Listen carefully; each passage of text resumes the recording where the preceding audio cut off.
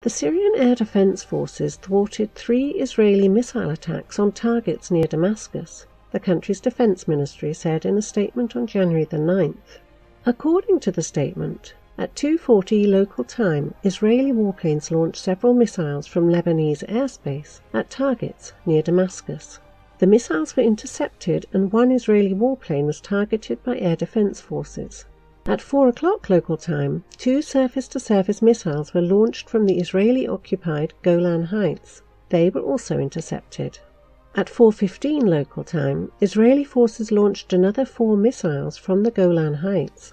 1 missile was intercepted and the others hit a target, causing damage to positions of Syrian forces. The ministry added that the Israeli actions were aimed at supporting militant operations in the eastern Ghouta region near Damascus and to counter the victories achieved by the Syrian army in Idlib province. The U.S. Navy's Boeing P-8 Poseidon military aircraft was detected in the area between Russia's Khmeimim Air Base and Tartus naval facility in Syria, where militants attacked the facilities using 13 armed unmanned aerial vehicles, UAVs, during the night on January the 6th, the Russian Defense Ministry said in a statement on January the 9th.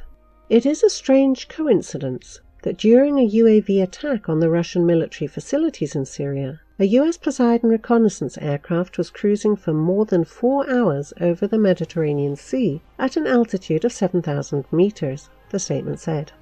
Separately, the ministry revealed via its newspaper Red Star that the aforementioned UAVs were launched from the Muazzara settlement, located in the southwestern part of the Idlib de-escalation zone controlled by the armed forces of the so-called moderate opposition. The ministry has sent letters to Turkey's Chief of General Staff Hulusi Akar and Intelligence Chief Hakan Fidan, saying that it is necessary for Ankara to meet assumed obligations to ensure ceasefire by controlling armed forces and intensifying efforts to put observation points in the de-escalation zone in Idlib for preventing such UAV attacks on any targets.